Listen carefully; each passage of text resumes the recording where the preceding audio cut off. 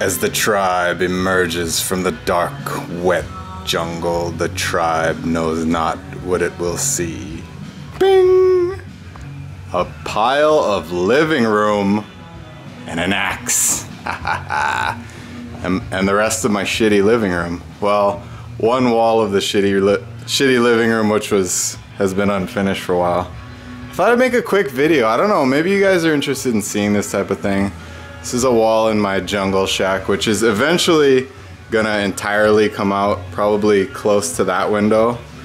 I'm gonna screen in the porch over here. But let me know if you guys are interested in seeing little things like this, as I'll be probably spending some time on it in the next few weeks.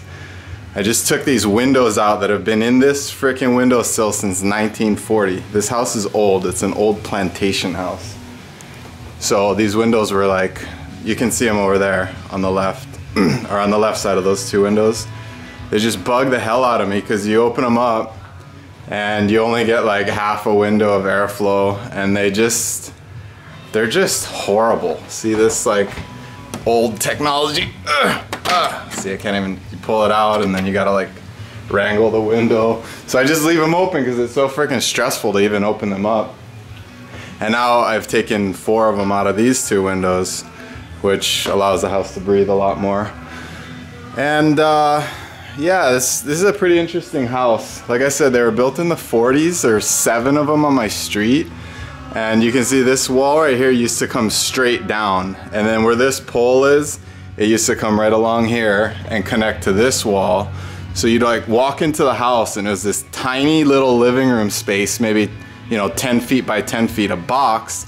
Then there was another box here, there's another box on the other side. The house is essentially like 6 of these boxes, you know, one box is the kitchen. And they'd have like, you know, I think it was 12 pineapple field workers per house. So they have like 3 guys in each bed, or 4 guys in each bedroom, in these tiny bedrooms. This used to be a bedroom right here. Like there's a door, walk in it, and then right here's the wall. Tiny bedroom, 4 workers inside each room.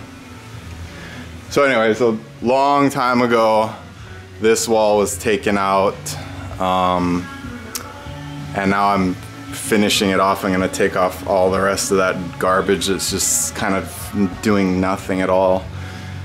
And yeah, let me show you these windows that I took off the, I'm gonna turn this into like a little screened in porch. McKenna's treehouse project there. Maybe 2 stories of fun.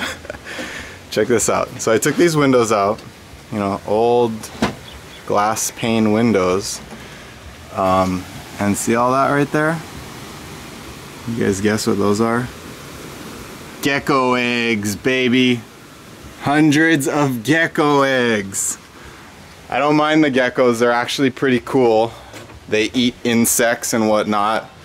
But I was always wondering where those bastards are breeding. It's like freaking geckos everywhere. So now I know.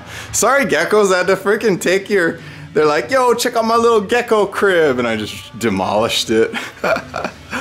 But anyways, it's a slow work in progress. I'm trying to make everything look a little better. Like I'm kind of happy with this look here.